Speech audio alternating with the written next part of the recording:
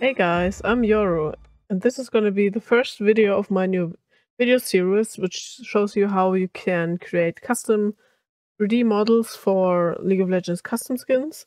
I know it's my third video already on that, but this time it's going to be focused purely on Maya 2023. So if you use an older version of Maya, this will not work, partially because there have been a lot of changes with the new plugin we got by Tarn and a lot of improvements too. It's way more stable and just works better overall. So yeah, let's get right into it with a little introduction or like explanation. So this video will work for all types of 3D models you can get into the game. So it does not matter if you made your own model completely, for example in ZBrush or something, if you make it by reusing Riot skins or other models from outside of Riot games, or even if you just fully take the fully done models from other games or something like that, the tutorial applies to all of them. Now I'm gonna show you what you need. So first of all, of course, you will need Maya. For 2023, at the moment, it's a bit easier to get it. So first option is to get a student license. If you are a student, you can get Maya for free for 1 year if you can prove that you are enrolled in a university they accept, or you can also try to make them accept your university.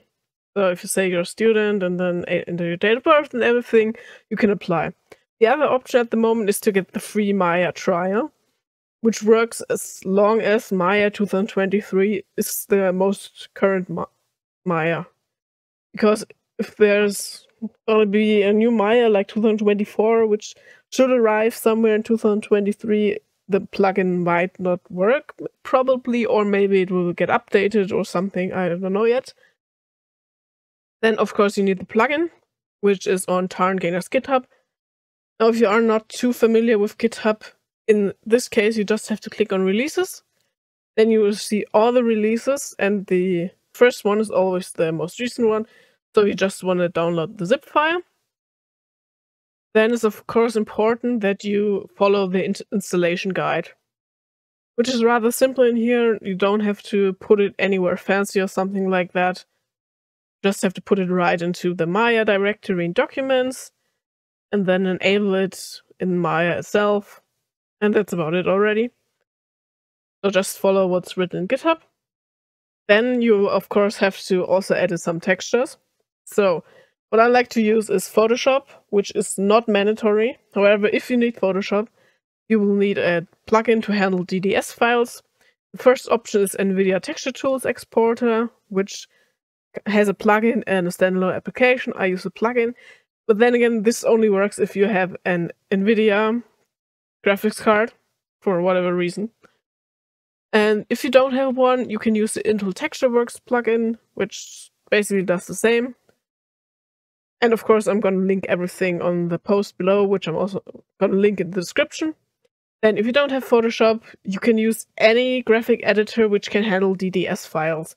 So a free alternative is GIMP, which doesn't actually need a plugin anymore, which is basically Photoshop for free. You can also use Photopea.